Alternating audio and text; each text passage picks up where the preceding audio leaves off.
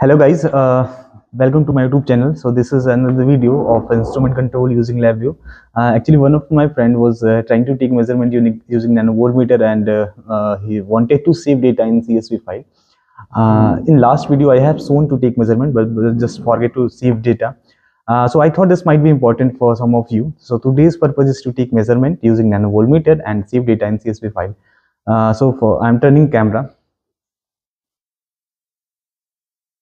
Okay, this is my setup. This is the nanovolmeter which I am trying to operate using Labview, and I have connected this nanovolmeter using GPIB with my computer. And for programming part, I am just going to share my screen. Okay, so I need a visa palette. Uh, this one. Then I need to write visa open and then visa close. After that, I will need visa write and visa read. This is all for controlling an instrument using GPIB, and I have to wire all these things together.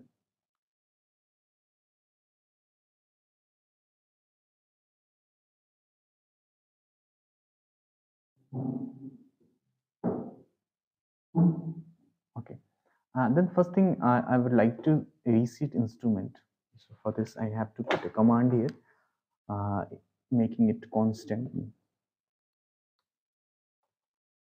This command is really used for most of the instruments for resetting. And then I need one more visa, right? I think.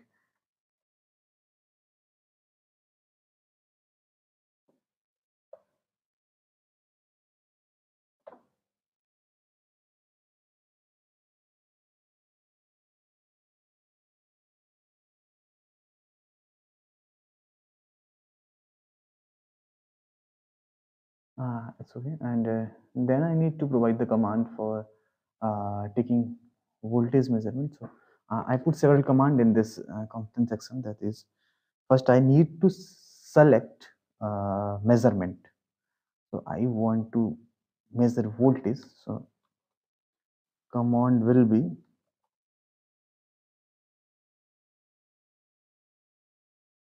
same we have used previously.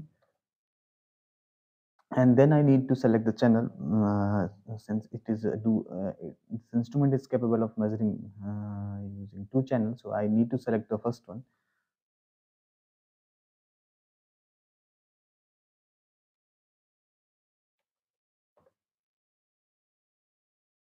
And then I want to read data from first channel.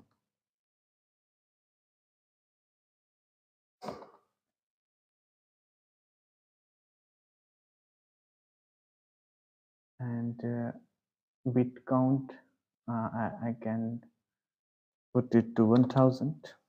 And then I need to read this buffer.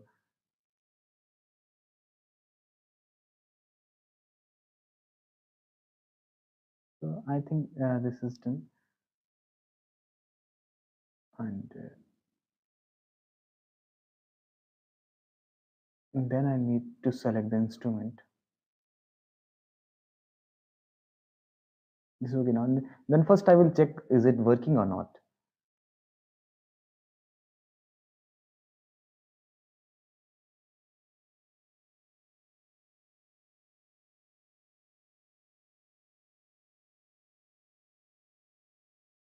Oh my god.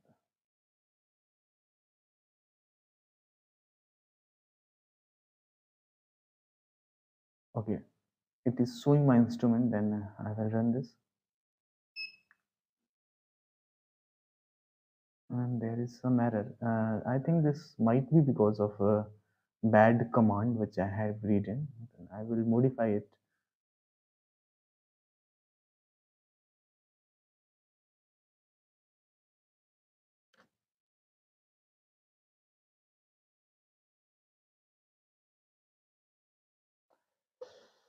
Okay, this is error. I have placed wrong comma here. I have placed just double inverted comma. So this should be single. Okay, now I think this should work.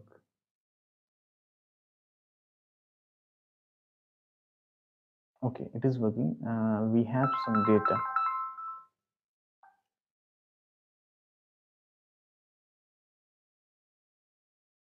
We have some data. So now we can go for the rest of part further. So for precise measurement, it is good to take multiple measurements and take average value using this nanovolmeter. So what I will do, I will just make a for loop here and put the measurement window in this for loop, and after that I just want to convert this string in voltage.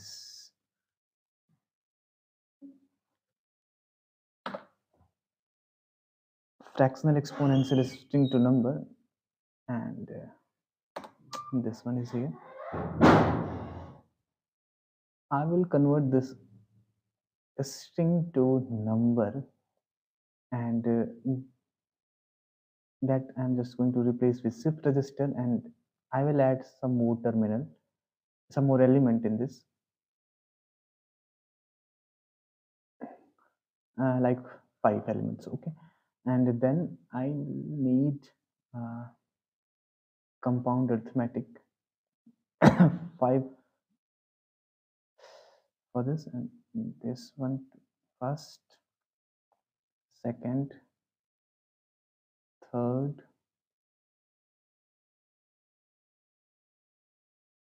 fourth, fifth. So this is sum of 5 measurement, and then I have to take units, so I will divide this by 5.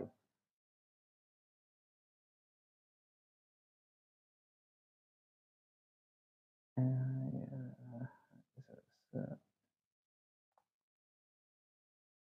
5. Okay. So this is voltage,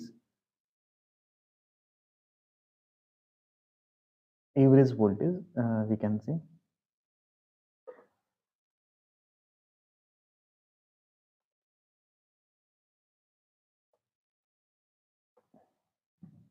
And then what I can do, I can plot this voltage to waveform chart if we like, and also on waveform graph, and then I will connect this chart here, and then I just want to save this data, so I will go in file input output, write delimited spreadsheet, and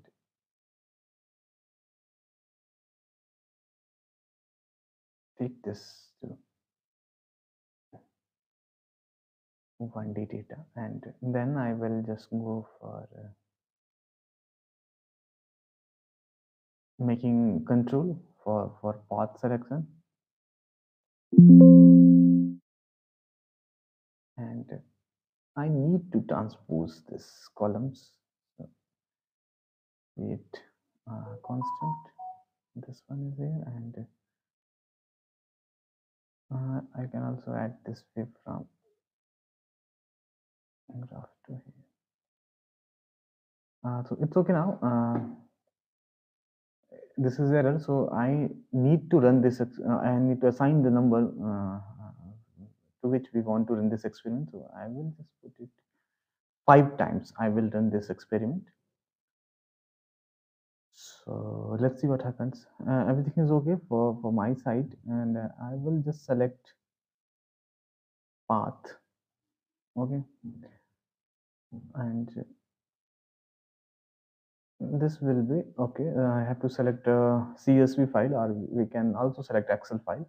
So I will take CSV file, and everything is okay for this side, and then I will run this measurement. So see what is it is doing. It is taking measurement. It will take measurement 5 times, then we will have average of it, and then it will save to 5. You can see there is some value on waveform chart and also on waveform graph. So this experiment will be repeated 5 times because I have then assigned the number 5. So I think it's done now, and then we can adjust timing by giving it to wait for ms. Like if we want to run this experiment with the uh, delay of 1 second, then I have to 1000. So we can run this again.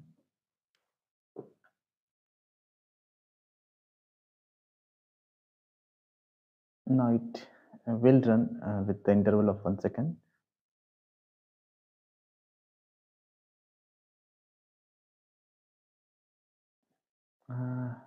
We can see what data we have. So just we'll go in file,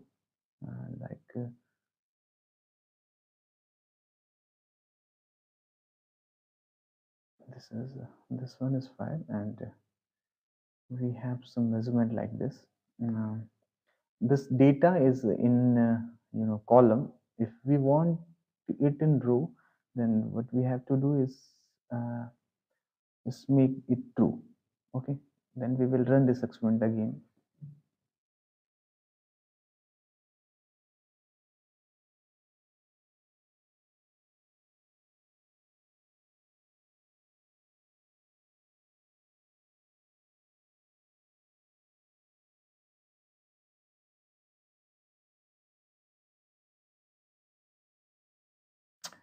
So it's completed now. Let's see.